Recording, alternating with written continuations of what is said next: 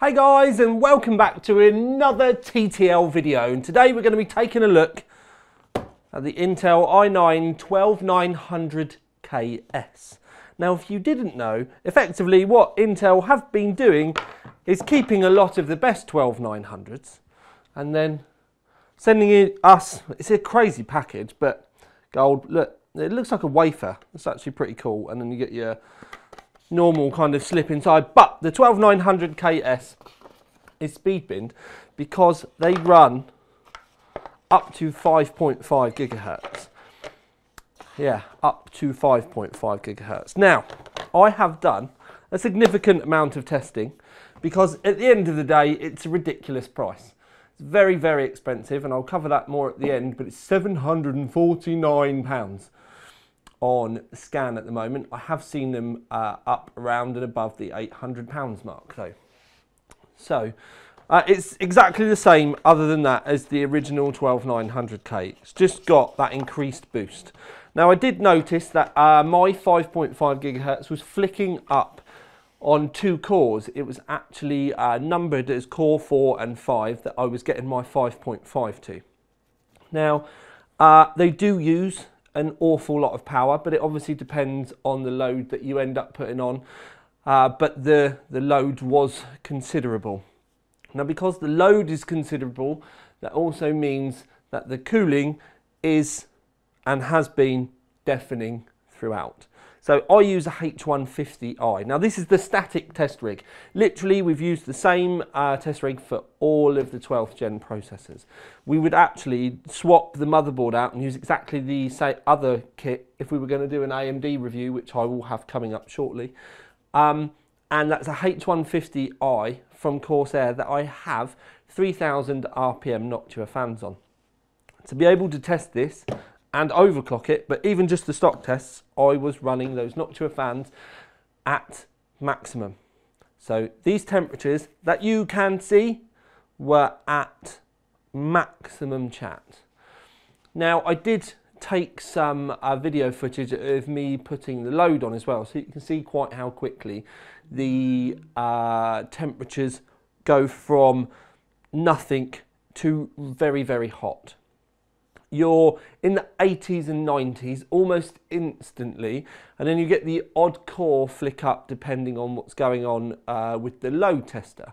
So all load tests go through different stages and applying different loads onto it. The worst one in reality, if you were to watch the temperatures, was Blender, because Blender uses a lot of AVX as well, and that absolutely batters the process. So you can pretty much feel the heat pouring out the top even with the fans on 100%. Also, the water temperature got up to 32 degrees, which doesn't sound like a lot, but it normally sits at 27, 28 on a bad day. So for that much heat to be getting put into that water is actually nuts. And I did have the pump on extreme. I could not turn it up anymore. Now, we have done several benchmarks, which I will flick through and show you, because we do Blender, the usual cine benches, all the usual stuff that you will see. It did benefit quite well when you put it into games though, because of that increased clock speed. But a lot of games now are multi-threaded, and that means when you do go in, you're not actually getting the 5.5. But we did find that even with the load maxed out across all of the cores, our P cores were sitting consistently, if you look again at the B-roll, at 5.2 gigahertz. So even the all-core load is incredibly healthy. Now, when you look at the all-core load and all stuff like that, it then made me think, well, they've clearly just speed binned these to the perfect point that you get a couple of cores that will do 5.5, but you're getting a consistent 5.2. Now that was what my manual overclocks were kind of kicking into with my original 12900K review.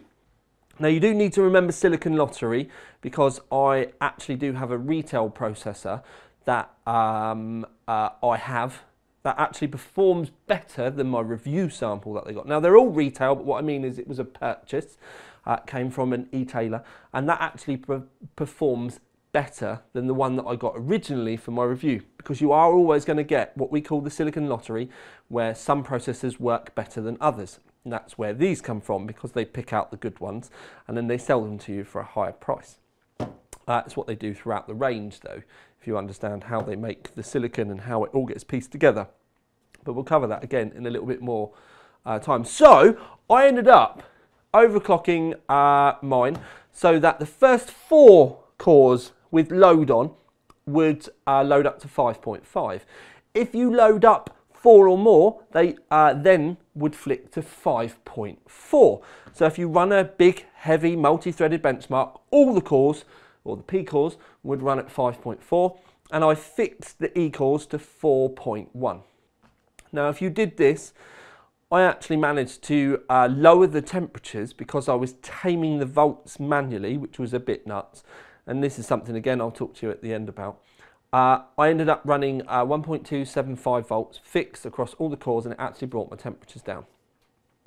For the most part, anyway. You could still get them to 100 degrees, but they were a little bit more attainable. And we run the benchmarks through, and they were all stable throughout with those volts and those clocks as well. So we effectively ended up with a peak boost of being 5.4, and during the benchmarks they did all sit at 5.4 consistent as well. None of this messing around. I made sure the power requirements were all being tamed there. If I did turn the volts down, I did actually start to get clock speeds moving around, and this is something I would stress to everyone at home.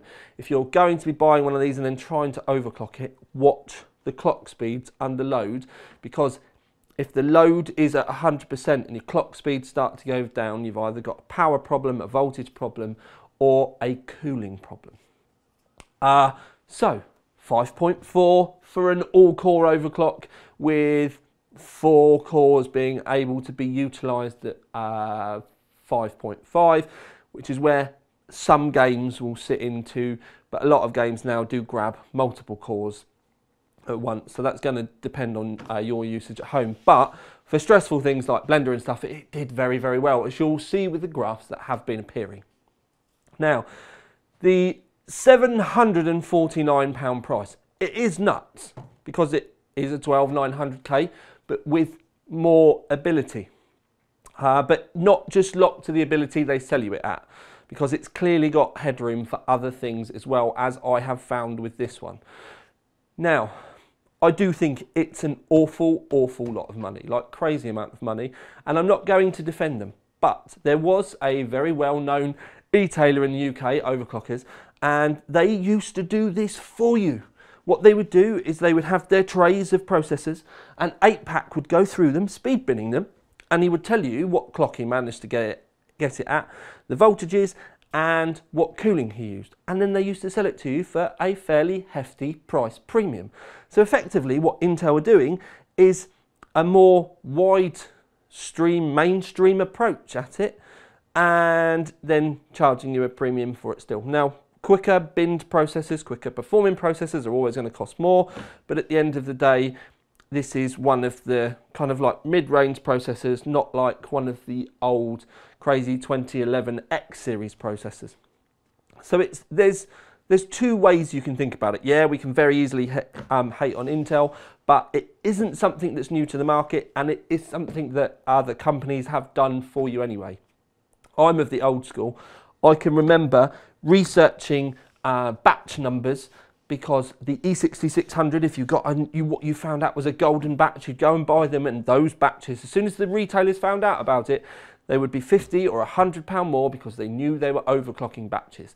It's not new, it's just prices because of inflation and all of that sort of crazy global market malarkey. Prices are just going up and up and up. So if you've got a 12900K, do I think you should be buying a 12900KS? Well, I don't think I would, but if you were crazy, like, enthusiast, then it's your money.